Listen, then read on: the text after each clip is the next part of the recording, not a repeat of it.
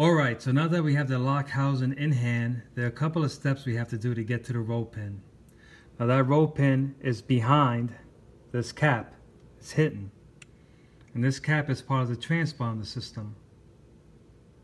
And it's currently being held in by 4 screws, 4 Phillips screws. There's 2, a 3rd, and a 4th. Alright, so now we're going to take off this black cap. Let's get this wire out the way. Just put some pressure.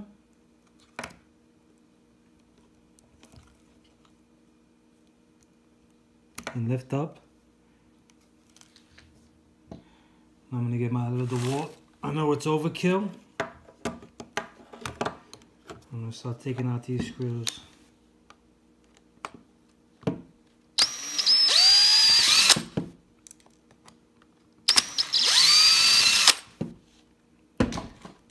Right, the first 2 screws are out. There's 2 more. There's one right here.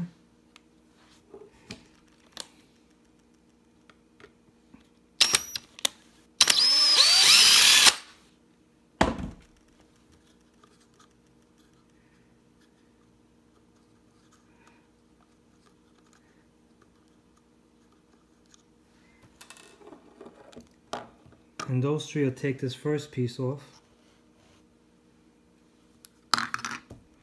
Now we have 1 screw left for the second part.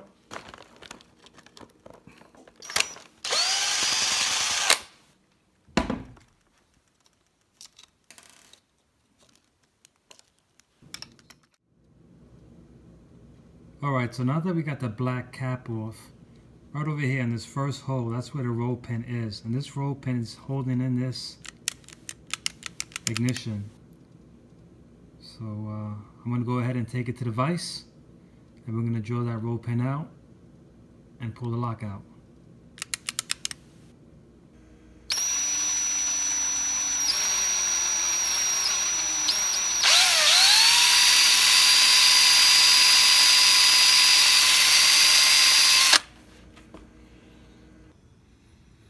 Alright, I just want to give you a close-up on how I got this roll pin out. So here's the lock. Roll pin is right here. See it? It's pretty light outside. I took my drill bit, went right alongside of it, went down far enough, took my ice pick, and you have to pry it out. Now this took me 3 minutes to get out. So you're gonna see it gradually come up.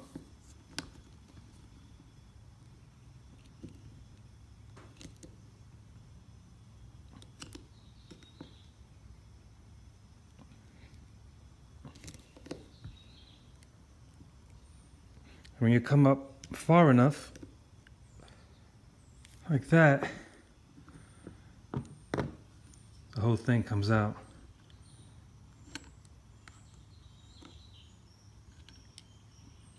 Now here's the ignition. Now there's another roll pin here.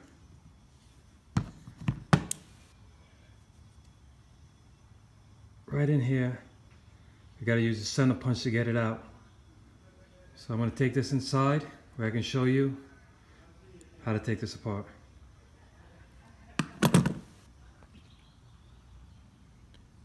Alright, so now we have access to the second roll pin.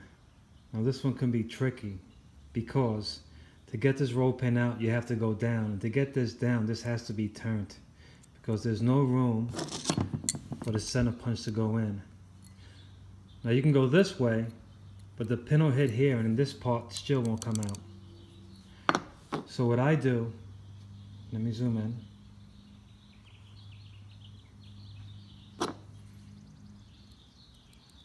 There's the hole for the center punch. I just make a line, make a line, make a line all the way through, and I drill a hole right in here. And I zoom in, that's right on the roll pin. So I'm gonna zoom out. I'm gonna take a small center punch, 1/16. I'm going to line it up.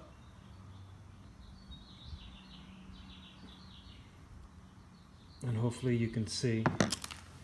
Take a little screwdriver.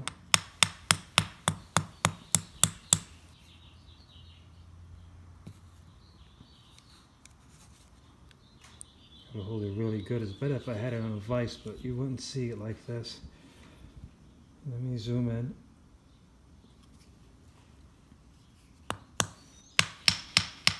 And there it goes. It's starting to come out. It just flew out. So hopefully I can find that. Once you do that, this little piece right here comes right out. And I think I need a key to take this out, but let's see. Yeah, so let me pause this and grab the key. All right, we have the key, so let's stick it in. Let's pull it out carefully.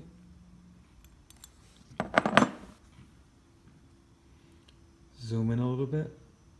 You can see that one wafer right here sticking up. And that's preventing the ignition from turning. Let's go ahead and take this key out.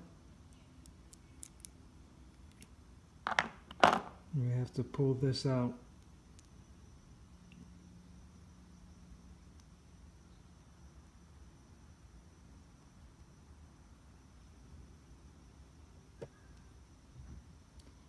It's not coming out very easy for some reason.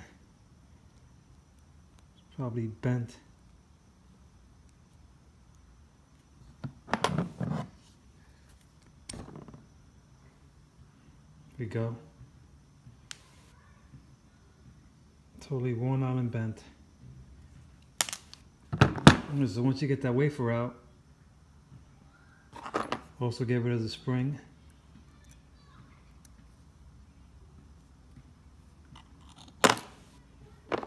Let's put the key back in. Put these wafers down. All right, that looks good. Now if you're a regular person or a locksmith who doesn't have a pin kit, you're just going to leave it just the way it is.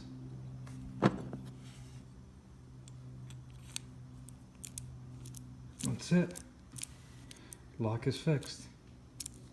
Let me find that roll pin and let's put this back together. Alright, so I put back on the roll pin and I put back this tail piece. Everything's working fine. I'm going to throw it back in the housing.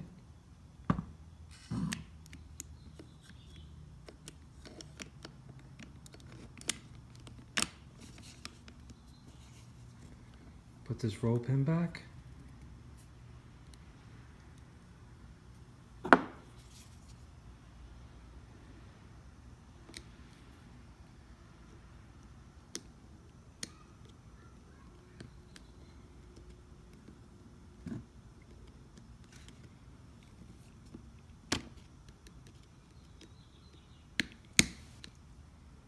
Push it down. And I'm going to put a little metal epoxy in there. And this is good to go. Hello everybody, it's Chris from Father and Son Locksmith. Thanks for watching our video on Honda ignition repair. If you're a customer out there whose ignition is jammed, can't turn the key, give us a call at 610-489-5755. We'll come to you, we'll remove your ignition, repair it, and reinstall it, and you'll be on your way. Thanks for watching our video. Please like and subscribe.